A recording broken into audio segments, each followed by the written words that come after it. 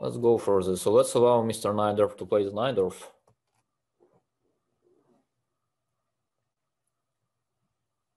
He disconnected, I'm afraid. Oh no, he's back. Okay, fine. So how do we beat Najdorf in the Najdorf? I don't know. Let's try my old trick. Let's go bishop e2 and knight f5 here. This is a funny offbeat line that I used to beat Grishuk in one of the Blitz games. So d5 is a move here, I believe. Bishop takes f5 is also fine, but at least then we get a play. But d5 is a move. Okay, then we go bishop g5. Now I think d4 is a move.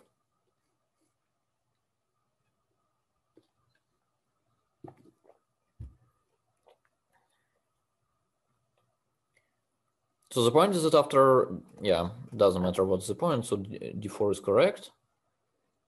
Now after g takes knight b1, it's a very sharp position that is maybe even better for white, maybe not, but at least it's a game. So queen takes f6 was the main move. And now we just play, so black has two bishops and a very good pawn structure, but white has some light squares and some potential to attack the black king. This is ambitious. Okay, let's just castle, just in case. Rook g8, wow. This is a really cool player. Okay, let's try to develop the pieces. Let's go knight d2. Bishop c4 also looked reasonable, followed by queen h5, but knight d2 looks even more solid to me. Yeah, this runs into bishop c4, followed by knight takes e4, which once again is not the end of the world, obviously, but at least we're happy to see that.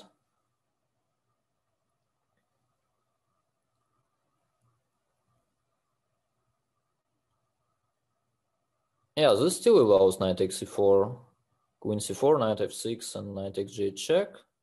Rook takes g2 is not a drama at all, so yeah, I guess we just take. He'll probably go knight d7 and play, but then, yeah, at least we have some material.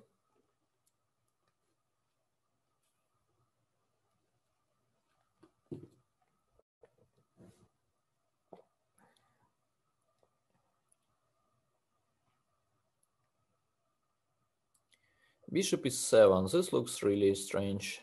So we can just take on d4. There is nothing wrong with that, I believe. He plays bishop d7. So it's not that ambitious after all. He just tries to finish the development being 2 pawns down already. What could we play here? Queen d5 just leads to an ending that is dead loss for black. Is there something cool here? Okay, queen d5 is good enough, actually. I mean, I know this is not what you expect, but okay, can I play just one boring game in a row, please? 2 extra pawns and an ending is good enough. Okay.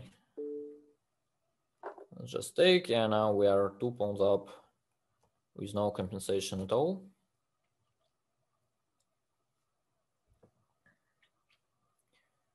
Yeah. So now all the moves are decent. So bishop d5 kind of makes sense, but yeah, it allows him to castle.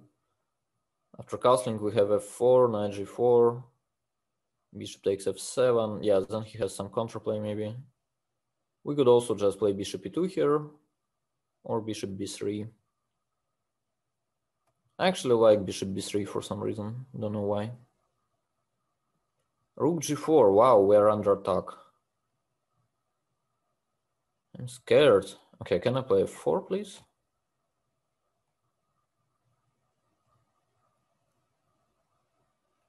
Somehow it turns out we will not be checkmated.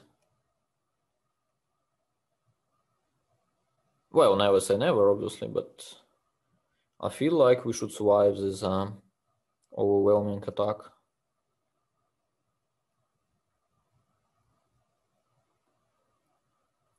Yeah, now we collect some. Okay. Okay, thanks for the game. Short but tense one. What else do we have here?